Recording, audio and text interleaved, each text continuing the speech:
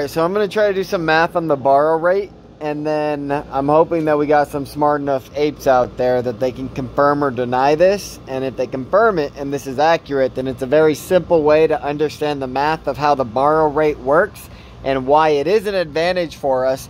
And it doesn't necessarily guarantee that the price is going to go up, but there definitely has to be a borrow rate percentage to where they're no longer making money on the trades. And so the only way for them to relieve the pressure would be to let the price go up. So I'm going to give an example and we'll see what everyone thinks about it. But basically, I just bought some strikes. Let me take a look at one of the examples that I bought today. So I bought a strike on the 11th of June, a $12 call for $100.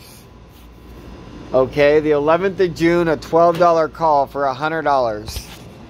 So it's $100. If the borrow rate is 77%, then that would be 77% per year, right? So let's say 0.77.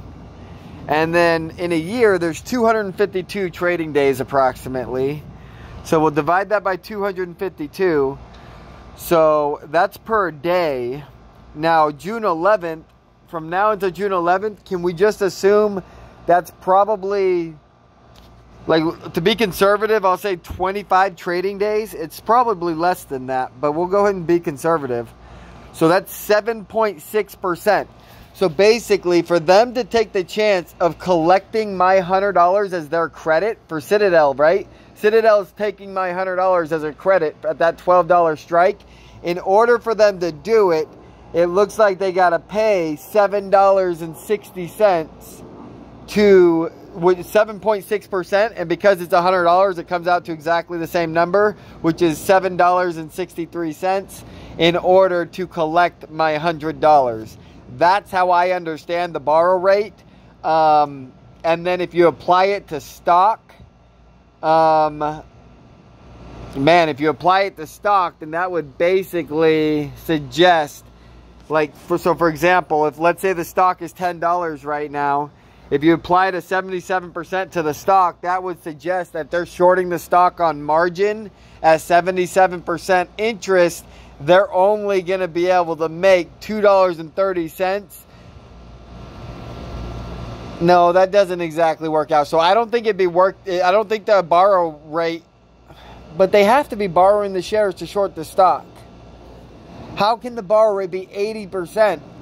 That means if it moved down 1%, they would only be able to collect 1/5 of that. Who would bet against? Like, that's the worst bet I've ever heard in my whole life. Nobody would ever make that bet. That doesn't make any sense. Like, the shorts would cover and the stock price would go up, but we've already seen the borrow rate fail us. So maybe the borrow rate only applies to option pricing. Can somebody explain? I think it's option pricing. The logic that I just worked out in my head tells me it only applies to options, and that's what the borrow rate's all about. And it's all in relation to the amount of the credit that they're collecting. And so the lower the credit, you got to think in terms of the borrow rate, and does it become worth it? And at some point, it makes no sense for them to accept certain trades because they're no longer making money on it, and they're kind of just they're letting us kind of free roll a small amount of money where they're not even making a profit on it. So I think the borrow rate does help us when it goes up, but I don't know that they can't stop it. Like because they got another 20 million shares to short, right? And so I'm sure that Aaron is shorting the shares still.